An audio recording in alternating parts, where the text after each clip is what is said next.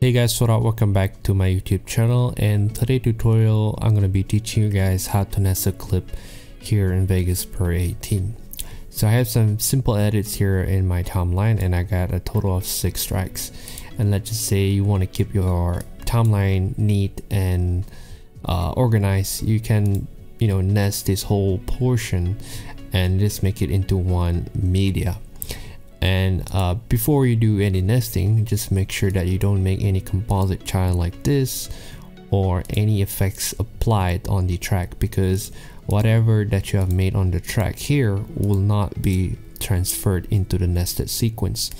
That's include any blending that you have made or keyframes on the track motion here as well. So no any edits in the track. If you do so, it won't be, again, like I said, transferred into the nested timeline.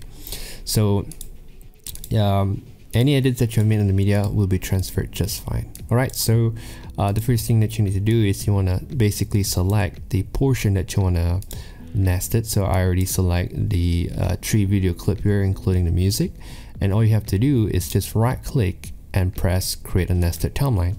Vegas will prompt you with this window to save the nest sequence.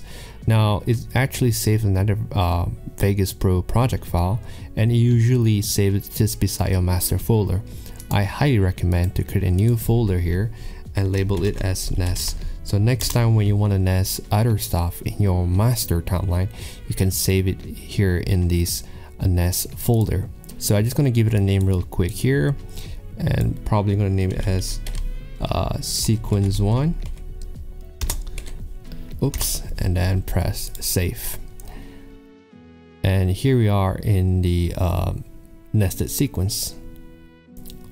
Right, so Vegas done rendering a bit here, and we are currently inside the nested timeline. So let's just say you've done some few edits here in the nested sequence and you want to go back to your master timeline. Just click this button here on the timeline toolbars, which is open the master timeline. So here we are in the master project, and you can see our nested timeline here is in this one small package here. And let's just say you want to edit the stuff here in the nested timeline. You can just simply highlight the media and click open nested timeline, and it will toggle back in. And let's just say you want to unnest the nested timeline. What you can do is again make a selection on the stuff that you want to unnest, and then right click, press copy, and then go back to your master timeline and just simply paste it here, and we are pretty much unnest the media from the nested timeline. So that's how you create a nest and unnest the media here in Vegas Pro 18. So if you have any question related, you can leave it down in the comment section, and I'll try my best to help you guys. So see you guys next time.